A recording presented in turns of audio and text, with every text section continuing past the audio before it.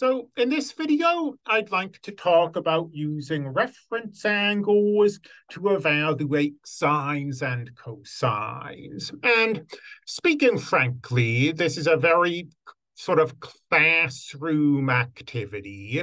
In the real world, when we need the sines and cosines of angles, we're almost always going to find them using our calculators.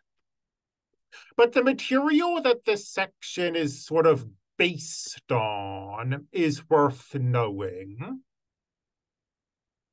And in particular, it's worth knowing this fact, that the sine and cosine of any angle is the sine and cosine of its reference angle, except maybe in negative.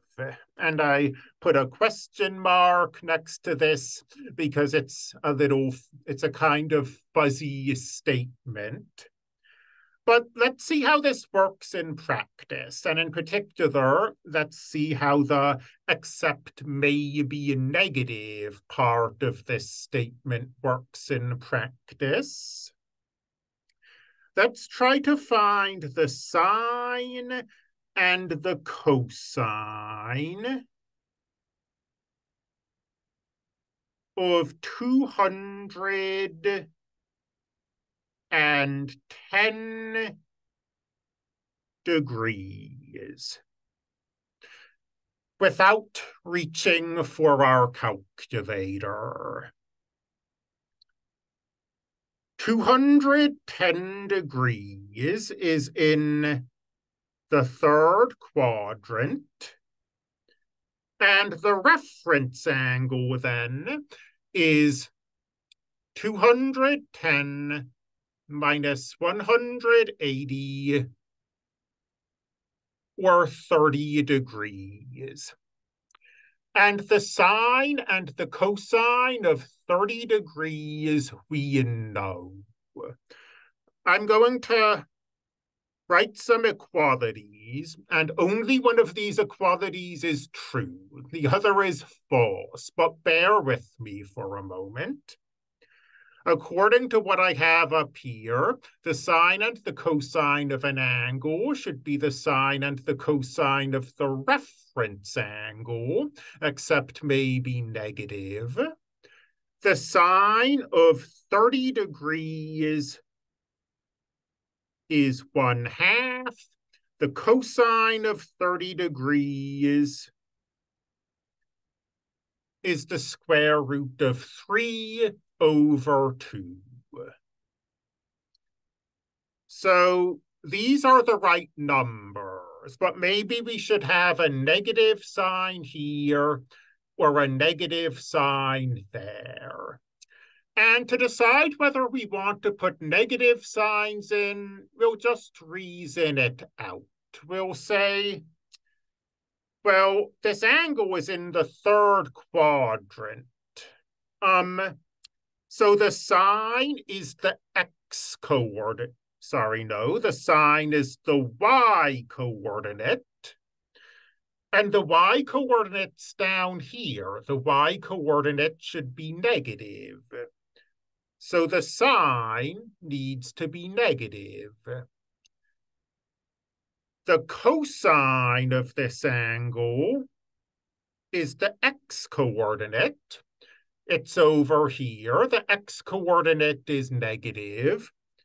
So the cosine has to be negative.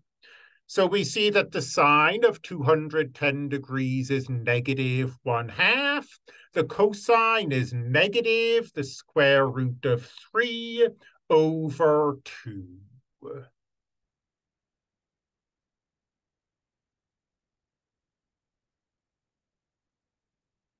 Doing another example.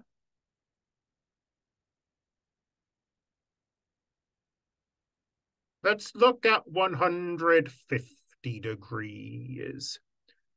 The sine of 150 degrees, the cosine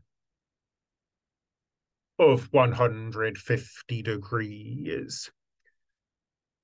150 degrees is between 90 and 180. So it's in the second quadrant. And to find the reference angle,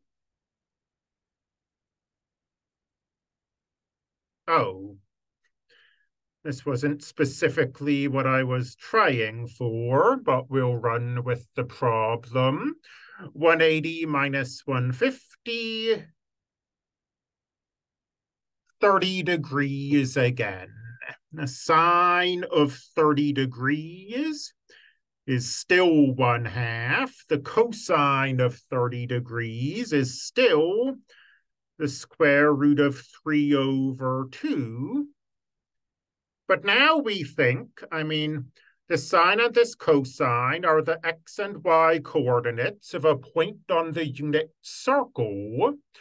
A point in the second quadrant has a negative x coordinate, so the cosine should be negative, but it has a positive y coordinate, so the sine should be positive. So the sine is positive 1/2, the cosine is negative the square root of 3/2.